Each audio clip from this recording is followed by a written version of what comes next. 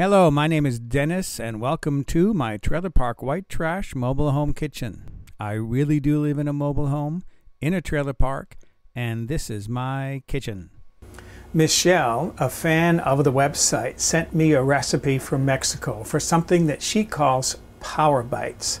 They're a snack food, and when I read through this recipe, I thought this would be perfect to make with children because there are no sharp implements involved. You don't need to use the oven.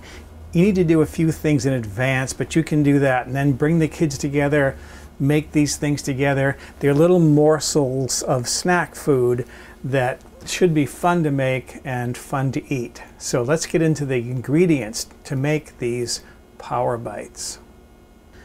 The ingredients are all things that children would find fun to eat. What you need is about 1/2 cup or 135 grams of peanut butter. You can use either smooth or crunchy. I'm using all natural peanut butter. 1/2 cup, about 170 grams of honey. 1/2 cup or about 43 grams of rolled oats, otherwise known as old-fashioned oats.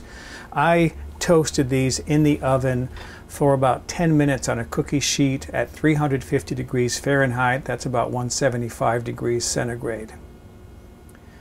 3/4 cups, the grams are going to vary, of dried fruit and or chocolate chips and or nuts. What I'm going to do is I'm going to make 3 different kinds of these Power Bites. So I have 1/4 cup of chopped cashews. That's about 34 grams.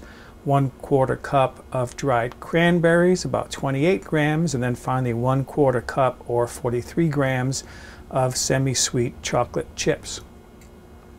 Then I have 6 tablespoons of instant non-fat dry milk powder, 1/2 teaspoon of vanilla extract, and then finally I'm estimating about 1 cup or 75 grams of shredded coconut. This is for coating the Power Bites.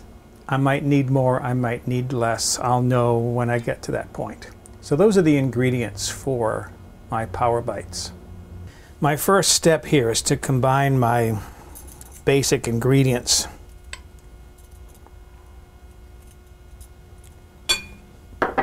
So my peanut butter, honey, toasted rolled oats, the dry, non-fat dry milk powder, and then finally my vanilla.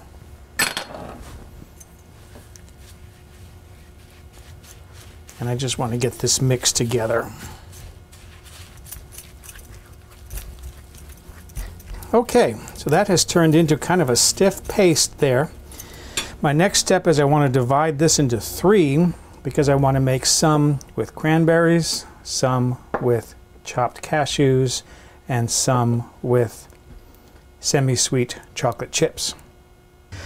So I'm going to make these with chocolate chips. That's about 1/3 of my batter there.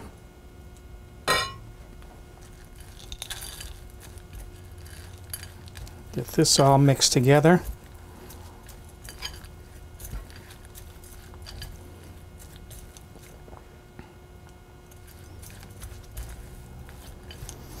And you just kind of want to distribute those chocolate chips evenly. There isn't a lot to do there. And then the next step is to start rolling these into little balls and then coating them with shredded coconut. I lined a baking sheet with parchment paper and I put my coconut on a plate. I'm just going to pick up a small amount of this. You want little bites, like maybe, about 1 inch maybe. What's that, 3.5 centimeters?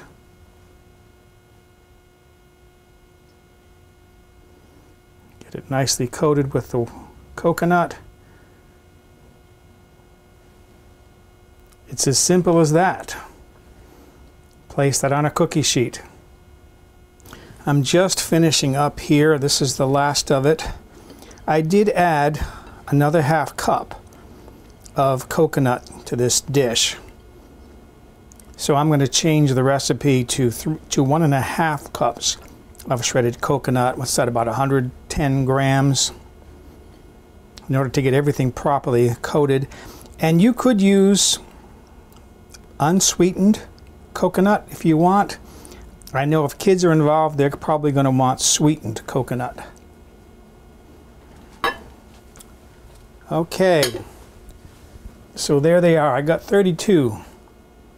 So this goes into the refrigerator. It has to cool for about 30 minutes to kind of solidify that, and then they'll be ready to eat. So there they are, all stacked up like mini cannonballs. The last step is to see how good these taste. Okay, let's see which one I want. I think I want a cranberry one. I know this is going to be delicious.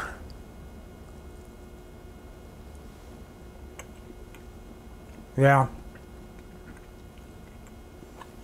Sweet, but not overly sweet. I mean, the honey provides just enough sweetness by using the all-natural peanut butter. There's no sugar in the peanut butter.